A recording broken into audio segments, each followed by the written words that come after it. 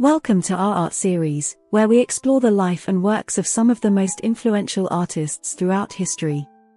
Today, we delve into the world of ElGreco, a renowned artist of the 16th century.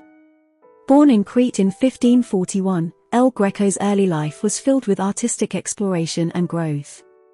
He learned the art of icon painting, a traditional Byzantine style, which laid the foundation for his later works.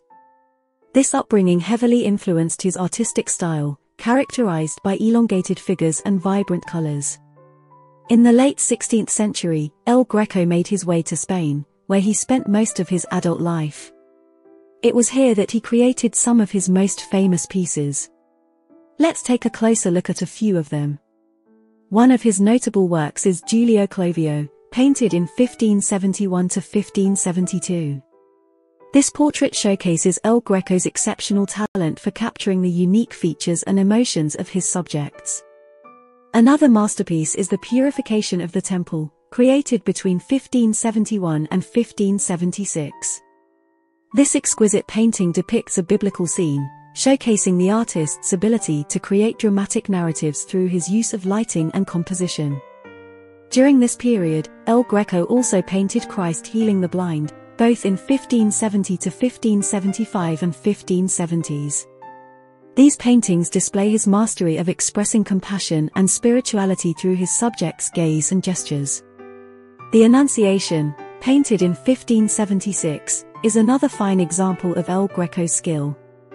This artwork captures the moment when the angel Gabriel appears to the Virgin Mary, beautifully portraying the tension and emotion of the moment.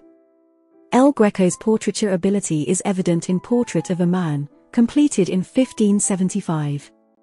Through the skillful use of brush strokes and meticulous attention to detail, the artist brings the sitter's personality to life. In A Boy Blowing on an Ember to Light a Candle, Sopln, from 1570 to 1572, ElGreco captures a tender moment of everyday life. This artwork reflects the artist's fascination with capturing the ordinary and transforming it into something extraordinary. Moving forward, ElGreco's works reveal a spiritual and introspective side. Mary Magdalene in Penitence from 1576 to 1578 and the Penitent Magdalene from 1576 to 1577 depict the biblical figure in deep reflection, embodying the artist's exploration of themes of repentance and redemption. Lastly, we have A Lady in a Fur Wrap from 1577 to 1580.